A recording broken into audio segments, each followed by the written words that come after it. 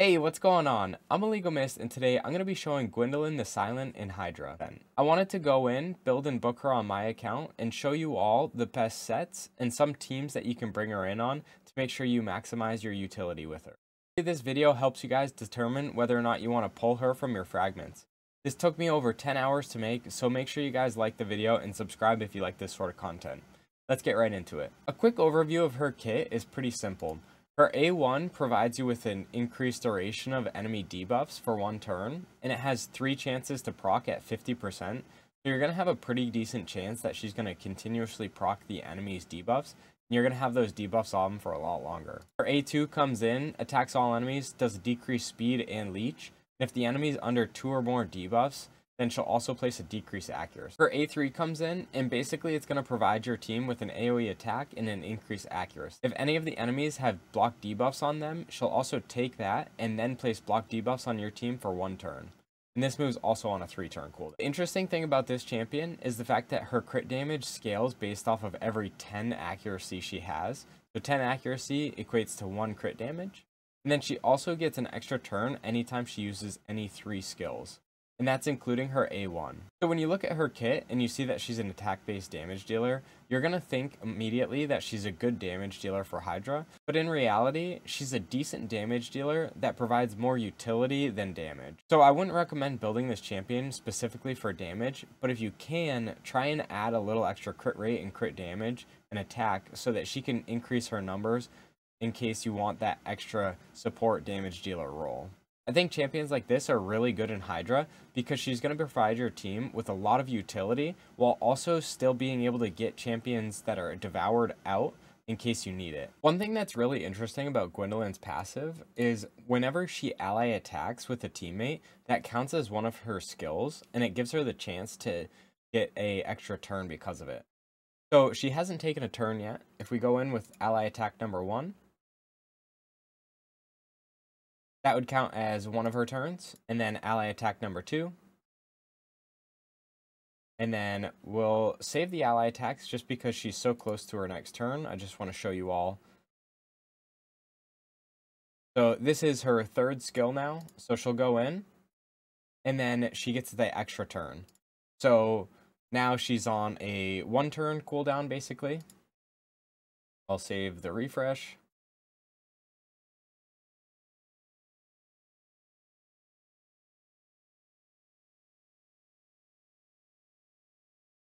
So now it should be 2 turns that she's taken without an extra turn.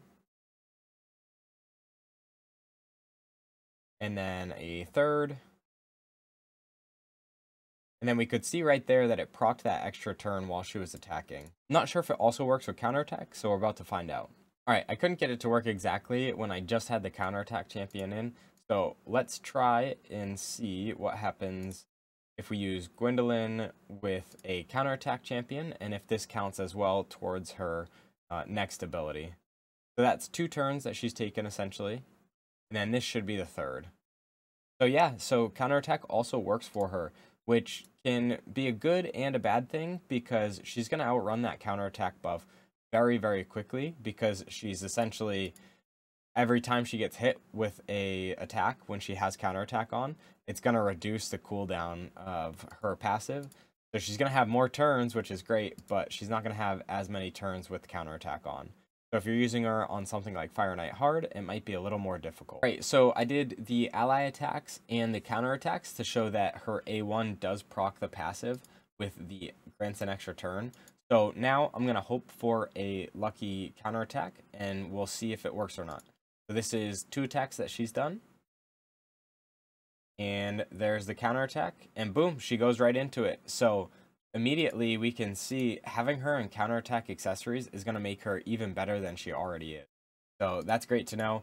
I did have to spend 600k in silver to find that out, but for you all, it was worth it. Now that we've shown that she procs her passive from the ally attacks and counterattack accessories, let's take her into Hydra and show off the results based on her Relentless and Hex set. Alright, so this was the end of the run for our hard run where we had Gwyndolin in a Relentless set. And this is the team that I typically use for my hard team, and it does right around 300 to 330 million with a different champion in the slot that Gwyndolin is in. And typically I either run Valkonen or Mithrala, just kind of depending on how I feel about it. But we can see here that Gwyndolin putting up a decent amount of damage, but we have the Razelvarg doing the vast majority of it.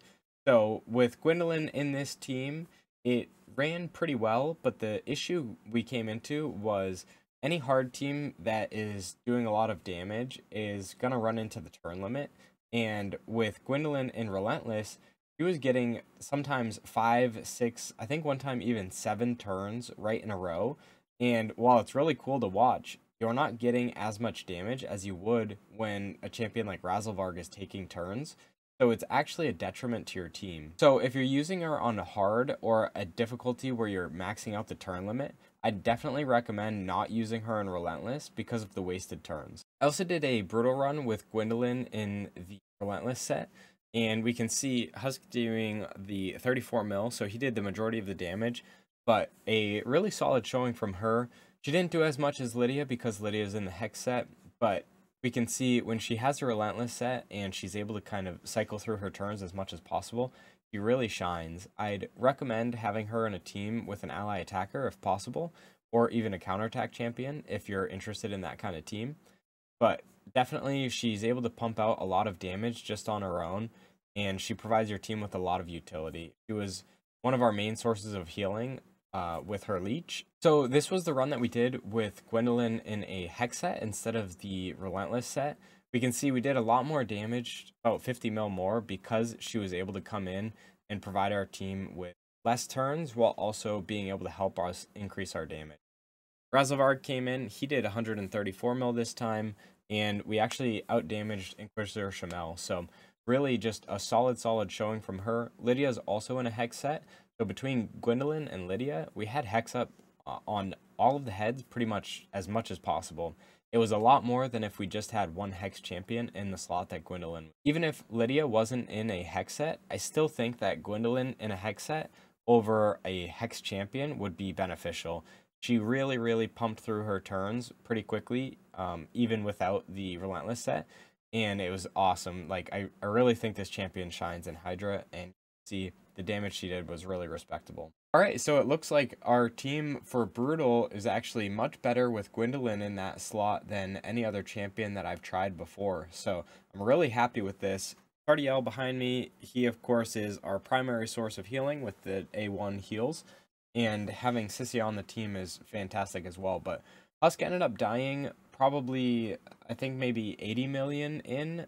So he could have done a lot more. He just got killed by a reflect damage. And yeah, I mean, a full auto run.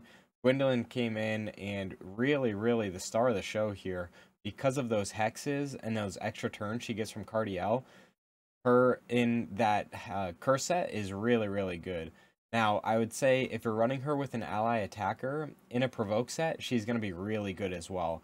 I don't think it'll cover your provoke 100%, but I think it'll do a lot better than the majority of other champions because she's getting that ally attack, which helps decrease the amount of turns she needs for that extra turn. I'm going to do a free regroup on this team, and then we can look at the stats. So for my Gwyndolin build, I have her in a cursed set so that we get the 50% chance of placing Hex. I also actually didn't grab the mastery for the extra 5% chance. So I'll probably go back and reset the mastery so that I can get that, because I think that'll actually be really nice. I went down and grabbed Methodical, which increases the damage from the default skill up to 10%, because I thought maybe she would be good for damage, but in reality, getting that extra 5% chance for not only increasing the duration of enemy debuffs, but also for the Hex set, I think that would be significantly better actually. So I'm going to change that right after this. So for Gwyndolin stats on Hydra, she's rocking 37k HP, 3.9k attack, 2.8k defense, 245 speed, about 70% crit rate, 181 crit damage, 249 for the resistance, which actually works out pretty well because with the decreased accuracy on the enemy, you might actually get some resist because of that. And then just under 200 accuracy and the 8% ignored. You can see she's got a couple pieces that aren't fully rolled up, specifically her boots, which can get another 10% speed.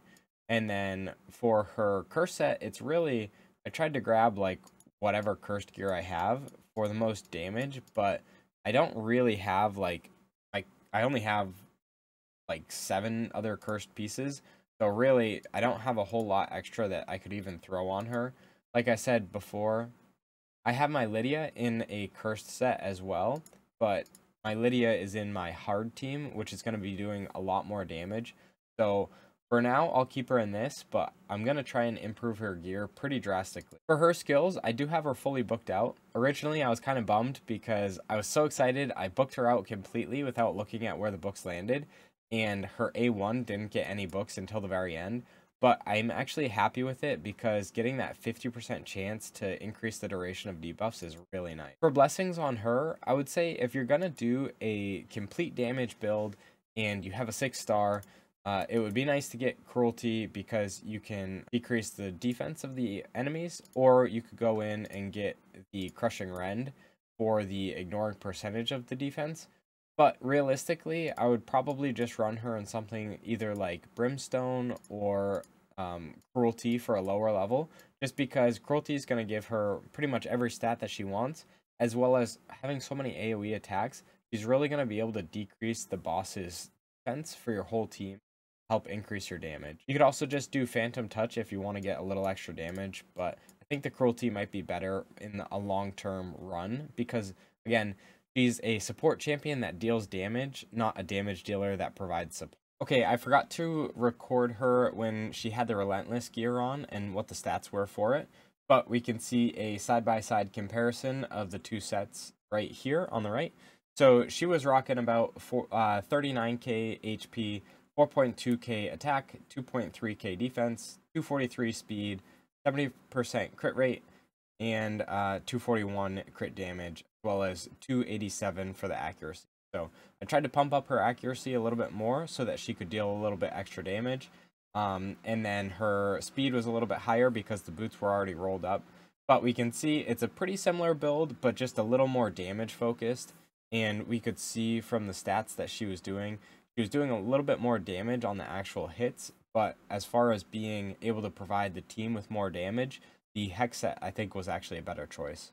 As far as using Gwyndolin in dungeons, I don't think she's going to be a best-in-slot champion, but I do think she'd be good for progression. The same thing can be said about the Cursed City or Doom Tower floors. I don't think she's necessarily going to be the best champion that you can bring in, but for Cursed City, there might be some floors that you're struggling with, where if you throw her in, she's going to provide the utility you need. Having her in a stun set or another CC type set could really be the difference for some of the floors where you need just a little bit more RNG in your... Getting those extra turns means that she has 2 AoEs, a single attack, and then immediately goes back to another AoE.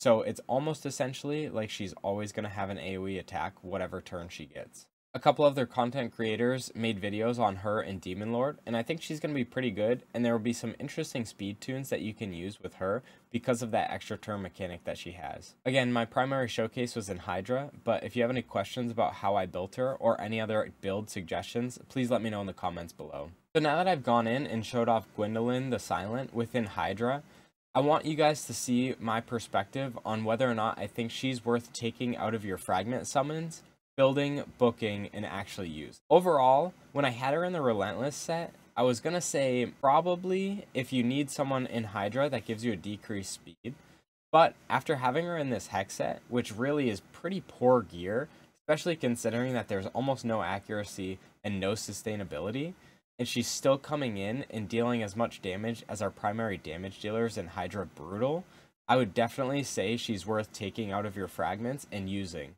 I was really surprised by this champion because I thought she was going to be pretty good, and she was, and then I looked at her kit a little bit more, and I realized how to utilize her best, which is by putting her in one of these sets that's able to provide your team with a little additional support. So if you want, you can build her in that Curse set or the Provoke set, and then bring her in with any ally attack champion that you can. If you have a Mikage, she would be great to go in that team as well, because it's another ally attacker that decreases the passive skill cooldown so that she can get that extra turn a little bit faster. Overall, I would say that this champion's an A tier, bordering on S tier, depending on the gear that you have her on for Hydra. But other areas of the game, she probably falls off a little bit because she doesn't have that niche use case in most places. That's all I've got in this video. I hope you guys enjoyed. I can't wait to try her out in a few more areas, and if I find any other crazy comps with her, I'll make sure to let you guys know. But in the meantime, I'll catch you in the next one. Peace.